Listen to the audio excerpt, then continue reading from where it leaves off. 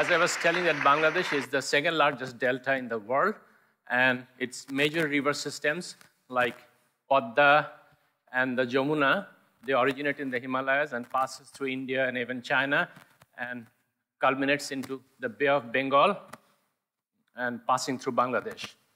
While passing through Bangladesh, these major river systems also brings huge amount of silt and deposits it in downstreams in Bangladesh. At the same time, these mighty rivers, due to hydrological reasons, change their course and erode their banks. And this is unlike earthquake, where it takes all of a sudden, say after 100 or 50 years in a country like or like the cyclone, which we get early warning. But this riverbank erosion is taking place every day somewhere or other in Bangladesh, and this is a phenomena which we are used to. There are differing accounts about the extent of damage flood riverbank erosion makes. I'll just play a video just to let you see how helpless we are when this riverbank are causing it gets eroded.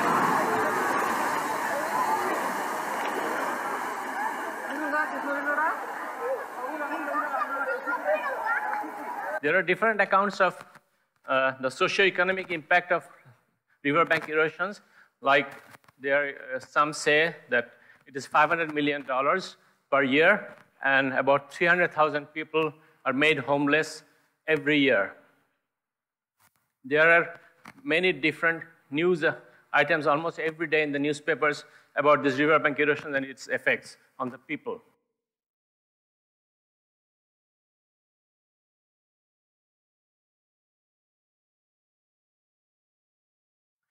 Displacement is the immediate impact of riverbank erosions, making people homeless. These homeless people who once had everything overnight becomes jobless, homeless, and landless.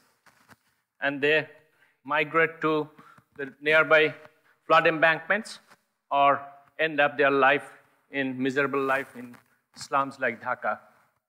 Riverbank erosion is like a silent cancer. You can't do anything about it. It will be taking your everything, what you had. In the year 2015, 2005, an NGO undertook a project called Disappearing Lands, supporting communities affected by riverbank erosions. So this project was a holistic project which was undertaking not only like housing, but it was also addressing the needs of the riverbank erosion affected communities with innovative livelihood generation and other things. So it was a holistic approach also in the sense that this project was undertaken in Gaibandha district, in Sundarganj and Fulchari Upojelas. So there were about 10,000 people under the project, and they engaged local NGOs, local government officials, local administration, even the local elected Union Parishad Upojelas, and of course, also the architects. And we thought that this is an opportunity for us to take, and also, although these are not, economically or financially rewarding as the projects we do in cities, but we decided that we should take this opportunity to see whether we can do anything about these people.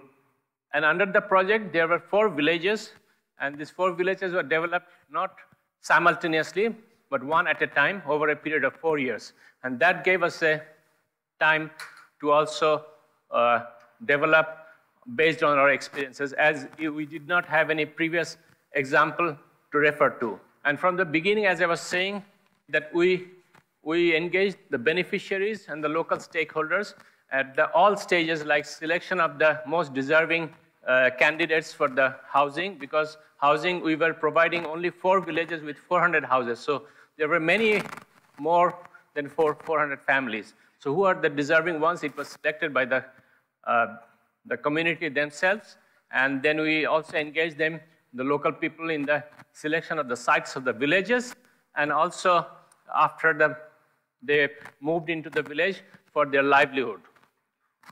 We engaged in every step, as I was saying, that the local community. We engaged the local day laborers in earth excavation for raising the village grounds above the flood level. And we have been able to generate about 55,000 man-days of work for the local people during the construction. We trained local masons, local carpenters, as well as we also engaged the local women folks in the construction. And this is how, after the first village was built in 2005, this is how they looked during winter. It had, against the dry river beds, you can see the villages, and during monsoon with water all around. And when the first village was occupied by the beneficiaries, it was a very emotional moment for all of us, because we could feel that how these all homeless, landless people will be feeling with us. And this is, maybe these plans or the drawings may not be always very exciting, but just for communication's sake, I'm using them. This is the second village. It's called Sreepur, where we could not get a single parcel of land, so it was just beside two parcels of lands, like this one and this one. And it was, as I was saying, it was a learning experience. In these first two villages, we dug ponds to have use the earth for raising the villages above flood level. But unfortunately, it was not working because the ponds did not have water because of the sandy soil. So this was a learning for us. We had similar learnings, and we built upon our experiences from first, second, third villages. We all know, like, courtyard is the heart and soul of a village homestead.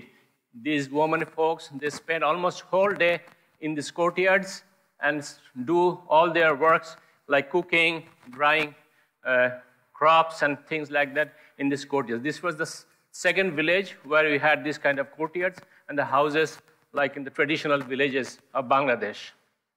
They were having kitchen gardens as well. Now, this is the third village known as Poschim Belkachor. This has an irregular shape, and we changed our design of the houses as well as the cluster of the houses. And we had housing as well as cattle sheds, latrines, water sanitation facilities like bathing places, school, and so on. This is a typical house in the Poschim Belkachor, where we had these houses designed for 4 to 6 family members, and this was a one large room. Like this is a one large room dividable into 2 rooms for privacy, and for extension there is a future extension area and a kitchen garden space, a compact, a veranda for cooking and other activities. And this is the house, how it looked when constructed, just after the construction. This is a cluster where you can see that there are 10 families living with a cattle shed, a biogas plant, latrines, and so on. This is just after construction, the Poschim Belkachor village. This is how it looked in 2010. They had their baths and latrines.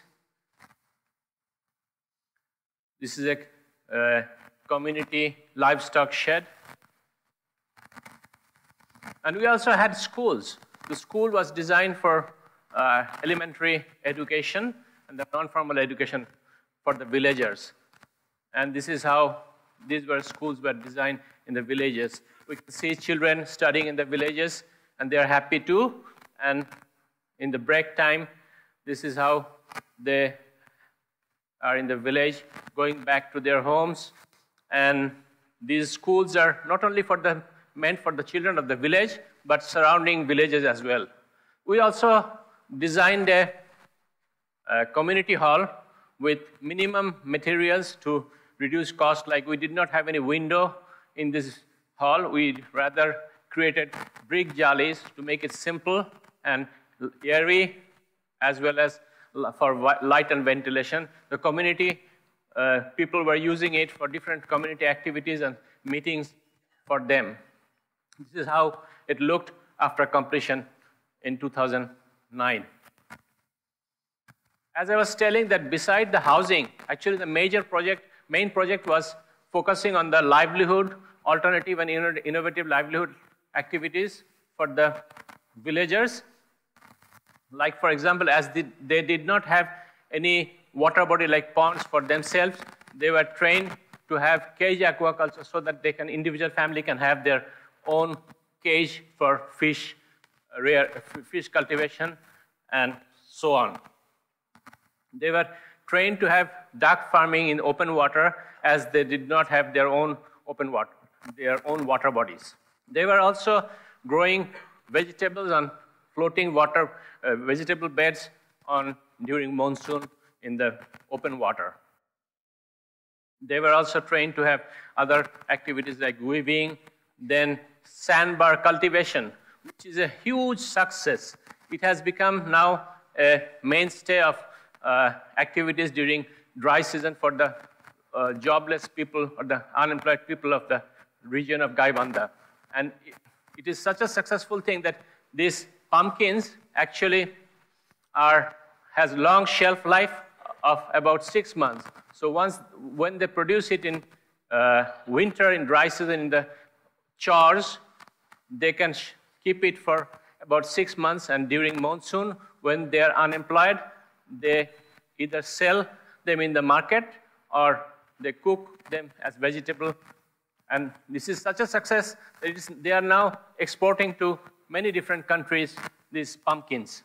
Now I'll just present a few slides of one of the villages which we visited in 2014 after 5 years of completion of the village, just to see how they're doing. This is one of the scenes.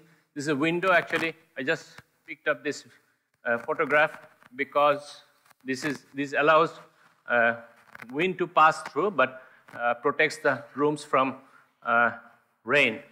This child was born in that village. This is one afternoon in the veranda of the village in 2014. This is how they're leading their life. A good harvest. A farmer with his livestock and cattle feeds in one of the livestock sheds. A happy girl. Can you guess why I'm showing this apartment building in Dhaka, and what is the relationship between this building and those villages? Can you guess, anyone? Okay, let me explain. This apartment building can house 36 families, and with the money of this, we can build 3,600 houses with the money of building one of these buildings, the apartment building. So it is equal to that. Which proves that this is possible to undertake similar projects in these areas and solve and mitigate the problems of these homeless people. It reminds me of a quote from Mahatma Gandhi, that art provides enough to satisfy every man's need, but not to satisfy every man's greed. Well, with this, do we want those people, to lead a miserable life in the slums of Dhaka, or do we want them to lead a life with dignity in a village where they had everything and where they can have their own lifestyle? So in this regard, I'll just now play a video taken in November 2015 in one of the villages. This was just to show that how they're leading their life with dignity. And this is the village Poshchim Belkarchar. This was completed in 2009, and this is in 2015. This is, you just compare their life which they had before these villages were there. They could have ended up in one of the slums. Now they are having this kind of nice village life with all their livelihood activities, income possibilities, and this is how it looks, and how serene and how beautiful is these villages. Now the trees are grown up, and the courtyards are active with children, with women folks doing their works, and I wish that our policymakers, the donors, they realize that these kind of projects are needed with the projects like mega projects like multi-million-dollar river embankments, flood embankments, or river training. These are only a fraction of those costs, and this can solve a problem which these hundreds and thousands of people are facing. So let us also try to see whether we can do something, and this project proves that it is possible to take a holistic approach to solve these problems we are facing every day and our people are facing every day. Thank you.